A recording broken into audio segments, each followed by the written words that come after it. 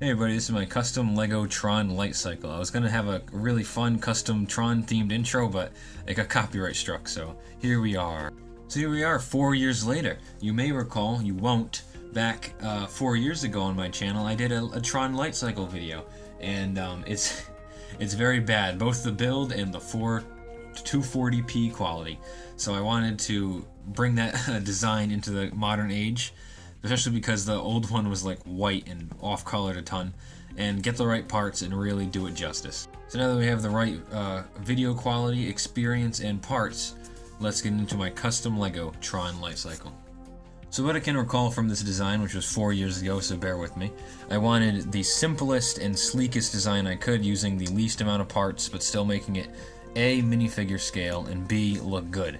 And after a bit of revision from the old model, I think the old model stands the test of time, and I'll get into the actual views of said model.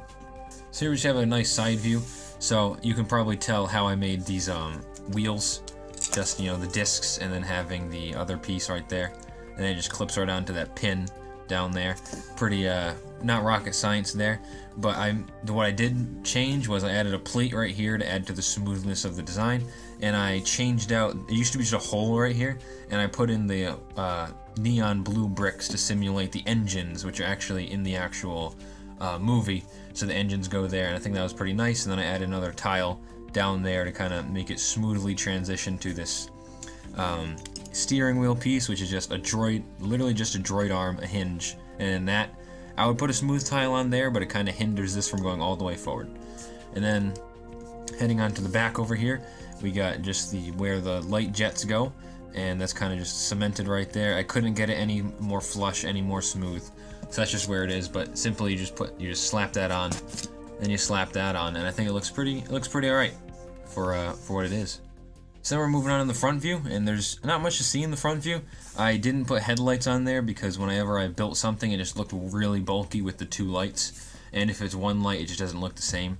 So it's just, again, adding less parts and improving the sleekness of the design. And that's basically it for this this Moc. It's just like the same on the other side. Go to the bottom, it's literally just a 2x3 holding this assembly together. So that concludes this Tron Light Cycle. I was finally able to get the 2 cylinders and the translucent pieces on Bricklink, and then I just built it. Which it's honestly really gratifying to actually own one, or build one, because it's just one of the things I would always build as a younger lad, and to finally have one that's like color coordinated and correct is something that I really do like. But I hope you enjoyed, and I hope to see you in the next one.